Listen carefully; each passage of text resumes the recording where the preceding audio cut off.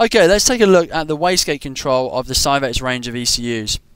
This ECU is an S6 Plus ECU linked to an R35 GTR kit, and so the base map is already predefined to have the wastegate solenoid connected. If we scroll down and go to IO configuration pin assignments, here at the bottom under output wastegate control 1, you can see it's already assigned to the corresponding output. Okay, if it's not and you've got a kit which doesn't have a wastegate solenoid fitted on the car from factory, then what you can do is in here you can assign to the output that you've basically wired the solenoid to, and then from there device program the ECU by clicking here, and then that will flash that and set the wastegate control to that pin. Then what you've got is basically under the wastegate control section here, you've got control valves where you can set the PWM frequency of the solenoid, okay? And then you can also set a battery adder if you wanted to, if you know the scale of the shape of the solenoid versus battery. Then you've got your phase linearization. The phase linearization is basically how the output of the solenoid is affected based on the wastegate duty. So the output linearization on this is just 0 to 100. So what you'd have is you'd find that as your wastegate duty is 100%, the actual solenoid is driven 100%. If you want to flip it so that you control it in the adverse way, you can then obviously do so by going math flip X, and it will basically change the output linearization scale. Then you've got the antiphase output linearization. What this basically means is if you had a wastegate and you've got a solenoid connected to the top side of the wastegate and then a solenoid connected to the bottom, you can assign one to the phase output linearization and one to the antiphase. And then what you can do is set a linearization that basically matches the control flow that you want based on wastegate duty. You can also then set a compensation for if it's going to be bleeding on or bleeding off on the wastegate. Once you've done that, let's go over the control side of things. So the enable basically means the wastegate control strategy becomes enabled when the throttle position is bigger than 20% and the engine speed is larger than 2,500 RPM and the barometric pressure offset is more than 0. From there you can change your breakpoints to suit the control. These are blue items, so you will need to program the ECU after changing these. Then you've got your target tables. So there's 4 target limit tables, and these allow you to set the target in which the closed loop wants to achieve. There's 4 of them so that you can predefine set targets for different modes, but generally speaking it's best to just do your target for your, say if you've got a flex fuel sensor, if you've got 0 fuel composition, then set your target for that based on the 0, and then for the 100% fuel composition, set your target limit to 2. Then what it will do is it will blend between the two based on your ethanol content, and this is explained under flex fuel if you press F1 in this section. Okay, so when you then do that, what you've got is your target limit. Say you wanted to have a target limit of 1 bar. Then if you're in different modes, in different cowl positions, as you can see here, the cowl position changing down here. If you're then wanting to have it so that basically you have different manifold pressure targets to suit that, you'd actually do that under calibration switches, boost control, and then what you can do is you can change your target limit based on your gear position and your cowl select position. So you can see when I change the cowl, it moves over to there, and then hence from there you can actually drop the target down so that you can have different boost targets per cowl switch. You can obviously change your target limit table here, and you can also change your duty based on your like a base duty overall trim if you wanted to, based on cowl and gear, as well as a throttle progression. So when you've done that, you basically then I've got 2 comp maps here which I've created for basically drop the boost if there's a knock retard events happening, or if there's a high low timer, and I can explain how those are set up a bit more after. You've then got your manifold pressure target progression. This is based on your gear and again your throttle position. So basically what that would do is it would drop the target. So say at the moment if you're at 87% throttle or above, then it 100% uses that target you've set. If you're at 50%, it halves the target based on your throttle position. The base wastegate control duty table, this is basically looking at your target. So your target on your left axis and then the RPM on the right, and this is a base duty, to like a base position of what the wastegate duty needs to be to help the closed loop having to work so hard. So the next area to look at is the closed loop manifold pressure control. So this is an enable option to have it enabled or disabled. You can change the breakpoints to suit this table below. And basically what you've got is a manifold pressure PD control table. So this is the first part of the PID control. So basically what you have is your y-axis is the map1 dt. So this is the derivative in which the rate of the manifold pressure is climbing. So if the manifold pressure is climbing rapidly, basically what you can do is you'll see that the values will then be positive, and you can back out the duty to slow the turbo speed down. You then got Wastegate Map Error, which basically is your target, for your wastegate target, versus your manifold pressure to create a variable, and then what you then can change is your duty based on that. So you can see currently it's sat at 0 because the wastegate control is not active currently. Then you've got your closed loop pressure, closed loop post restrictor pressure control. If you have a sensor after the restrictor on a rally car, it's good to be able to monitor the post restrictor pressure, and then from that what you can do is control the turbo duty to basically maintain not too much restrictor pressure, because it can damage the turbo. Then what you've got is turbo speed control, much better way of maximising the turbo but over the restrictor pressure control. This way you can look at the data from the turbo manufacturer and basically find your turbo limit, and then set that based on the stage area if it's a rally car, or even if it's a race car, to suit where the turbo limit is. And then from that you can enable the control and basically adjust the PD control duty to suit. What that then does is you look at your turbo speed error and adjusts it to suit the control target. The closed loop integrator, the integrator is based on an enable PD duty. So if the PD duty is less than 25%, then the integrator will be enabled, and if the manifold derivative is less than 1000 millibar, then again it will be active.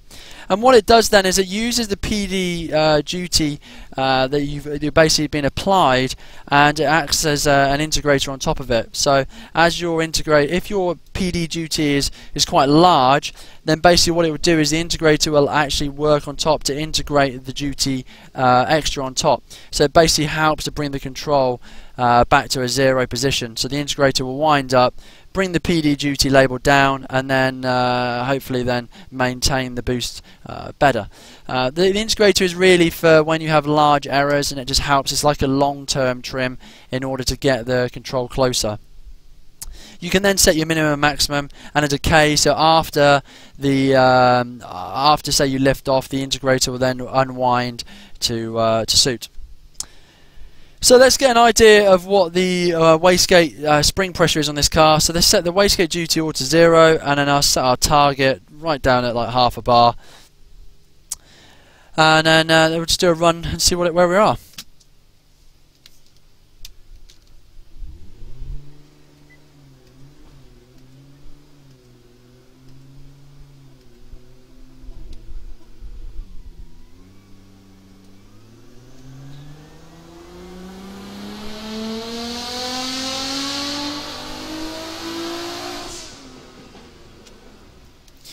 So we've done the run.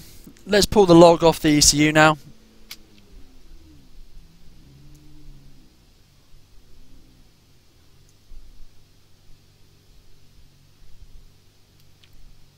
Using SData. We can delete the sessions that are on there now because we've already got them. And then go File, Load Latest Data in SView, and in here we can actually plot the run. So let's close all this down. We don't need to look at everything on here. So we can look at our wastegate target, and then our manifold pressure, and then open up another gauge to have here wastegate duty, final duty. So we can see here it is trying to apply duty here to maintain the target which I set of 0.5, but this is basically our wastegate spring pressure now. You can see the turbo does creep ever so slightly up. Basically the whole of the wastegate is probably not large enough, and it can't vent off enough of the turbine energy. But that's not going to affect anything we need to do for the minute. So what we're going to do now is we're actually going to go and actually set a target now of 1,200, 1.2 bar, not change the base duty, and then have a look to see what the PD duty does to suit and the integrator, so we can go over it afterwards to explain how that works.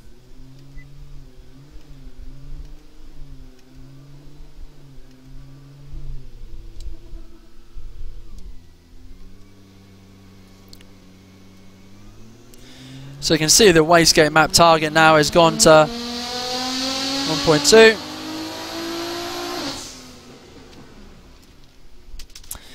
Okay, so let's pull the log off and see what's going on.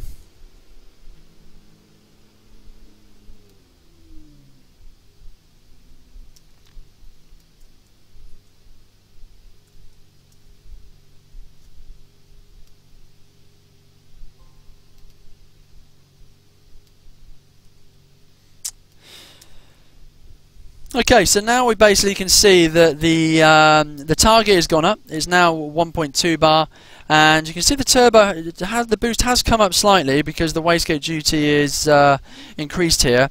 So what you can actually see is the PD control is basically bumped up and allowed the wastegate duty to kick in a bit more. But what we need to do now is increase the base to stop the turbo working so hard.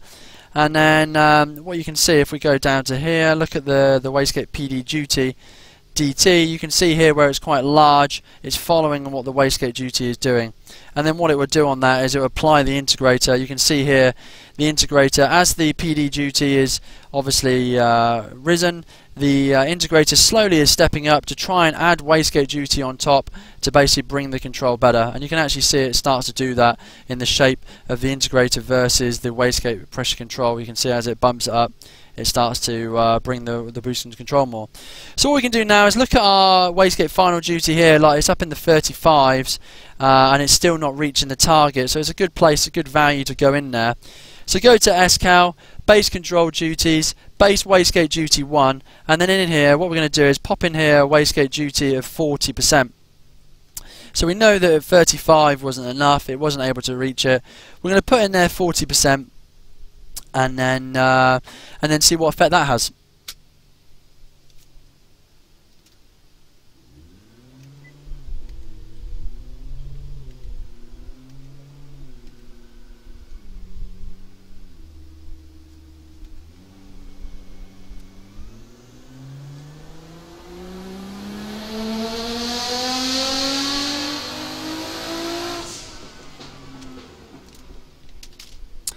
Okay, so that looked much better looking at the manifold pressure of the SCAL monitoring items.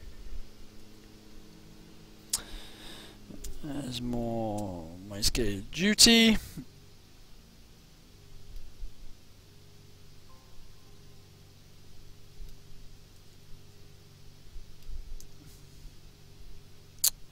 Okay, so now basically you can see that the wastegate control, the manifold pressure has actually come up onto target. So the target of 2,200, the manifold pressure has come up, and you can see the closed loop is actually working to maintain that. Now you can see that the manifold pressure is slightly going up and down, and this actually has a 4-port solenoid on it, so it is quite sensitive to changes of wastegate duty. So what we're going to have to probably do is actually go in and back off our wastegate PD table based on the error. And then what you can look at is what I was saying about the map 1 DT. This is basically, you can see as the turbo is accelerating coming up onto the boost, you can see the map 1 DT value there is positive, and again you can use the table to suit that. So what we're going to do is we're going to go now, we're going to go to our PD duty, and in the small error areas we can see where the error here, if we bring up another gauge add, and then CA wastegate map 1 error, you can see here in the smaller error areas that it's causing, and the map 1 DG changes, it's causing the turbo to basically change the duty quite a lot down here. So what we're going to do is we're going to come basically to this area around here, 150 error, and we're actually going to multiply it by 0.7, so we're going to take out 70% of the we're going to dumb it down by 30%, sorry. So we can just give it another run and see what effect that has.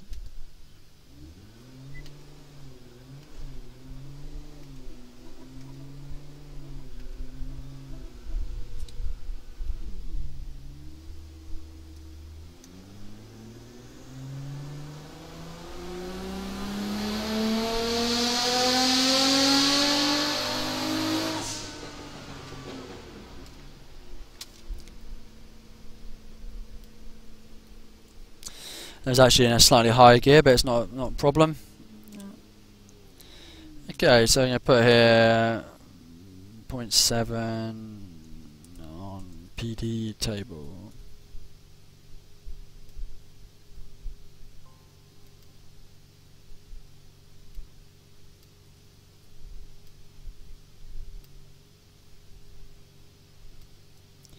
And then instantly you can see the manifold pressure now is far more stable. It's hardly moving at all. And you can see that the wastegate duty has been dumbed down as a result. So it works quite nice, and then obviously you can change the target to suit. But these are the key things you want to be looking for. Set up your sconfig to get these variables added, map1, map1dt, the integrator, PD duty, and from there you can get it to suit. You can see that it slightly overshoots the target here as it comes on to boost. This is in the areas of where the map1dt is high. Couple of things you could do to help that. You can see that in order to maintain the perfect manifold pressure, our wastegate duty is in the region of about 35, 37. So our base duty value that I popped in here now for that boost target here, 40, it's probably a little bit too high, so you can drop it down 35. And then what you can do is you can set this then for basically based on your target. So in the end, your base duty table should look a bit more like this.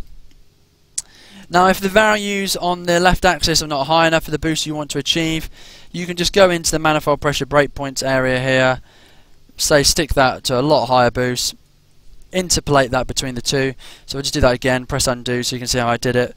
Put the 4500 in there, select the whole table, and then go math, interpolate, X, and it blends it between it.